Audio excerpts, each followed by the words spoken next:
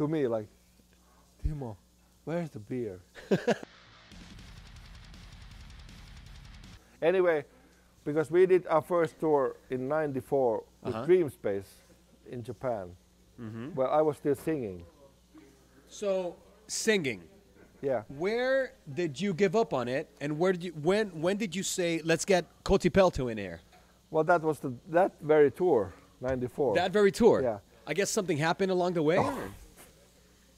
I have to tell this because it's so funny. Go ahead, man. So we fly with Lufthansa to Tokyo, and we got so fucking drunk. We drank all the beers from Lufthansa plane. They said, there's no more beer, no more beer. But there was a crew and everything. So, and a drummer, Tuomo Lassila, the founder of Stratovarius, I remember this. he was so drunk, he was crawling the aisle to me like, Timo, where's the beer? So we go to Tokyo, and there's like fucking 600 people on Narita airport waiting for us with teddy bears, candies, whatever. All sorts of shit. We never knew. We never knew. I was there 2 years before. I saw it, but this was bigger, you know. So we had 3 gigs. We had Tokyo, Osaka, and Nagoya. I was singing, but I was a rock star, so I was drunk 1 week. A whole straight week. Yes. And how was that? I couldn't sing nothing, so I was like, that's where the famous sentence was, sing with me. I said always, come on, sing with me. So, you know, I was so drunk the whole week, and then the JVC guy in a bullet train says to me, next to me, like, we can, because they are so polite, they don't want to hurt you, so they're like, Timo, we can keep the level if you want, but if you really want to go up, you need a singer. You need a singer. And I couldn't agree more, you know. And, you know, I have to tell this story because the first time I met Kotipelto was in '95. I put an advertisement in a Finnish music paper, 2 guys' answers. Kotipelto and another guy. And who's the other guy? who gives a fuck? So, so I knock his door. I knock his door, Timo's door. The door opens and I see this beautiful guy with the long blonde hair. Like I say, fuck man, this guy is fucking star already. How he looks like. So I go in and he plays me one of his songs. And I still remember the song. Which one was it? Do you remember that? Another Day, like Dream Theater. 5 notes. I hear 5 notes. Him singing. 5 notes. And I say to Timo, look man, you've everything I've been looking for as a singer. And do you know what he said? Can you please listen to the whole song? When we came to South America in '97, the first time, to Brazil, to Recife. So we come to this beach because the festival was at beach. So we go to this fucking 7-star hotel, whatever. So we go to the hotel, we see the whole beach. There is no stage. We hear hammering. These guys were building a stage. And we were scheduled to go at 1 a.m. We ended up at 5. And Andre Matos was there, and he said, it's normal here in Brazil. This is what we do. Yeah, this is our shit. There's nothing wrong. Yeah. So I play Will the Sun Rise? Will the sun in rise? the Pacific Ocean, when the sun fucking rises. I saw it. I played the riff, and the sun was coming up. It's amazing. It's one of the best memories of my career. Wow. Yeah. We're I talking play about, Will the Sun Rise when the sun actually is rising. As a matter of fact, let's talk about Piorno Rock. So yeah, man, come on, let's go by time here. Fuck. So and I know what happened to you that time. I know what happened. I know the background story, but I think everybody in the world needs to know what happened, but also hear your side of it. What happened, Timo? Come on. Well, I was manic, of course, because you don't invent stuff like that if you're not manic, right? So I wrote the fucking script like a Hollywood in Word. Like this week happens this, next week happens this, everything. I wrote it. I sent it to the band, they accepted it. So we went through all of it. They accepted it. So what happened there? Jens was the only one who was with me. Jens was with you? Yeah. I guess because he pissed on you, so that's why. He pissed on me on forever. What happened, I Timo? feel so ashamed of this, but Go ahead, so brother. I printed the shirts to all the guys, like black shirts with white letters. Okay. My shirt was Jesus is coming. Uh-huh. In the back, Jesus is going. I did this. What was the other one? Jens said, I have AIDS. And Jari had, fuck me. So the whole show was planned. Right. So I come to the stage and I drink vodka, which was water. I had Stolichnaya bottle with water. Okay. And I come to the stage drinking this water. And everybody sees me, of course. And I go to the mic and I say what everybody thought, what the fuck is happening? I say, ¿Qué coño pasa? ¿Qué coño pasa? ¿Qué coño pasa? The Spanish people. Right. And you know what they did? They started throwing me with ice cubes, coins, everything. They started attacking you. Yeah, big time. Wow. What did you do afterwards? This was the essence. That's what I wanted, you know. That was the stunt, you know. That was a stunt. Yeah. What did you want to get out of this, Timo? Publicity. Publicity. Yeah. You wanted to let everybody know that We got publicity. You sure did. Because they told me, we had a server in Finland. They called us, what are you doing? Everything is collapsed. There's like a million people visiting the page. So what's happening, you know?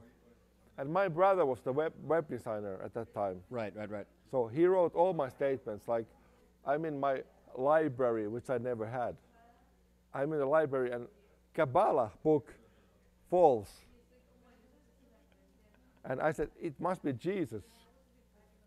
It must be Jesus talking to me, you know. So wait, Timo. So let's take this by steps, because I know this incident. I actually made a video for it, which you can find on our channel. But let me ask you something. So did you get stabbed? Never.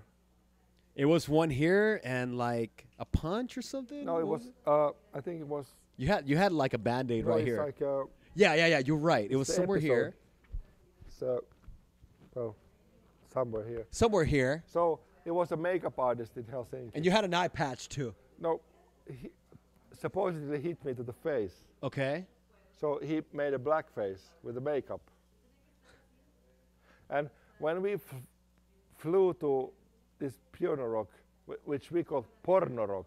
Porno. Yeah. It sounds like porno. Every time I read it, I was like, man, porn rock. I want to go to that festival. I always said Piorno Rock. So, yeah. So we go to Lufthansa plane, and the fucking engine blows up. The other engine. So the captain says, everything is okay, we have to return. And there was a fire brigade and everything when we landed. Right. And we just changed the planes. Okay. So we go there, but all was planned beforehand, before the festival, you know. We're gonna put with post-production, we're gonna put on this picture on there.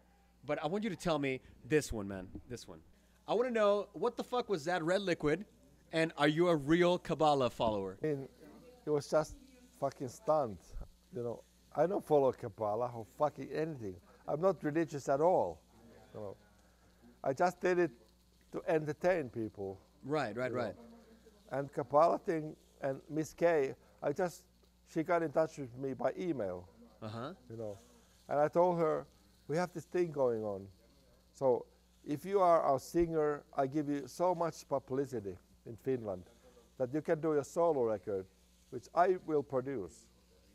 It was obvious that you could bring her along, have her for like a quick minute, and then she could have done her own career. Because in Finland, obviously, you are We recorded the album. Huge. I recorded the album. You recorded this Yes, album? yes. You have this album? Yes.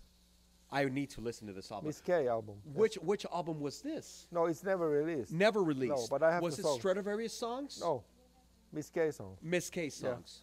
Because what I really did was to provoke people. Right. I wanted to direct the hate towards me.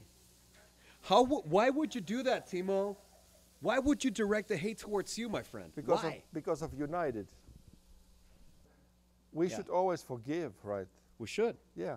Yeah. So I wrote the United song to be like the anthem of after everything what happened, that we are back together with everybody. So, but what I did not understand is I could not take the hate. So I was hospitalized in 2004. I collapsed. I had a nervous breakdown. And Miss K was there in the pictures like this with the blood. She would like that. Yeah, I remember that. I remember that. And that's what I wanted to tell the fans. Like, she had a heart too. She had some bullshit. Like, do you remember that picture? fake blood. It was. I'm sure. But she We was holding like. we had a big contract with Sanctuary Music, Yeah. which we signed with blood. And everybody was saying, "How can you sign a contract with blood?" I said, "I bought it. I bought the fucking blood." It was in a can. Yeah. The Halloween We store. just- yeah. Yeah. You know, Manowar shit. Right. So- Right. And I could not believe the amount of hatred they generated to me. And in the end, I could not take it. So I collapsed, which was the best thing that ever happened to me, you know. Did you say it was the best thing that happened to you? Yes, Okay. because my neurotic structure had to collapse, because it has to, in everyone. We all have that, Yeah. you know. And when you are really honest with which you have to be to yourself, it collapses. It's like an old building. You break it down and you build a new one. Right. You know? And that's what I did, you know. And slowly we got back together. We played in Gods of Metal in Italy. We started doing these shows. I felt really bad still, but we did this Black album of Stratovarius. Talk to me about that album. That Yeah. is an album that I definitely like. I think. Correct me if I'm wrong, but it was a big change from Elements. Elements Part 1 and 2 are my favorite Stratovarius albums because I believe too. yours too. Yeah, yeah. I think you reached Peak. you reached the peak of production, Yeah. songwriting level. Jörg Michael, Imaging? Jörg Michael in the studio, he did this to me, like, Timo, I love you, man. He rubbed your head. Yeah, Yeah. I love the drums. What did you do? All I ever wanted to be was here for the people, with my music, my emotions, my thoughts, you know. Because I don't want to dismiss Kotipelto, who is a good friend of mine, but he was never like me. He was always more reserved to the fans, you know. Right. And I said many bad things in press, and I apologized him 1 year ago in Helsinki. I went to Timo, you know, I saw the guy after the concert in Helsinki. I hugged him. I said, Tim, I'm so sorry what I've said. You know what he said? He said,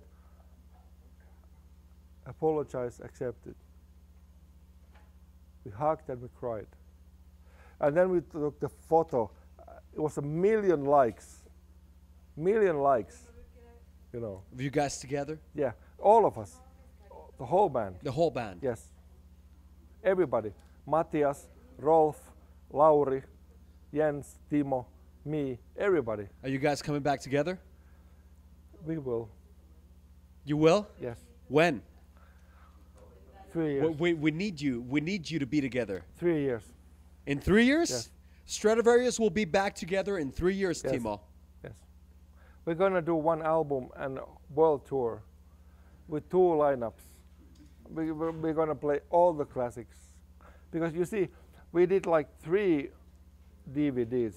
We did Sao Paulo, Milan, and something else, and it never was there.